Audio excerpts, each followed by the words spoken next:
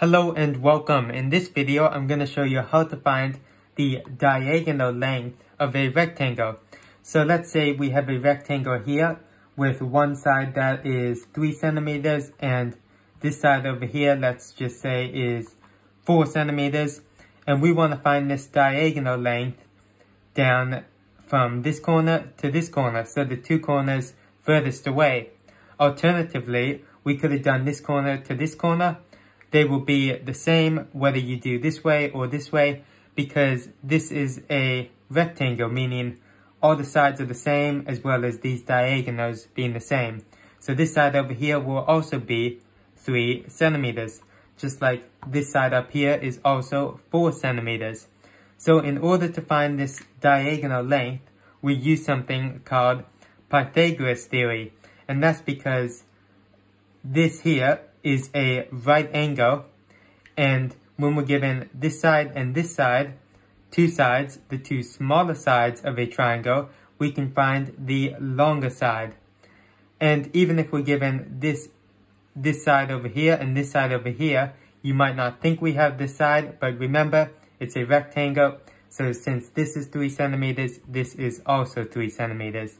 So if we redraw this triangle without the rectangle, just to make it a bit easier, remember this is a right angle triangle, which is important because Pythagoras theory only works when using a right angle triangle, which is good because rectangles have all right angles. So it doesn't matter if we use this corner down here or use the triangle up here, it will all be the same. So remember, down here we have 4 centimeters and over here we have 3 centimeters. And we want to find this side over here. Now I'm going to label these sides. This side I'm going to label C. I'm going to label this side over here A. And this side down here B. And that's because using Pythagoras theory, we use the formula A squared plus B squared equals C squared. In other words, your two smaller sides squared added together will equal your longer side squared. So if we substitute these values into this equation, we have A, which is 3, squared, plus B, which is 4, squared, which is equal to C squared. And remember, we're trying to find C, because our longer side, the diagonal we're trying to find, is C. So 3 squared is 9, plus 4 squared, which is 16, is equal to C squared. I'll just draw an arrow up here because we're running out of space. 9 plus 16 is 25.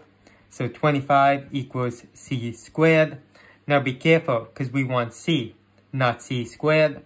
So to get C by itself, we take the square root. And what you do to one side, you always have to do to the other.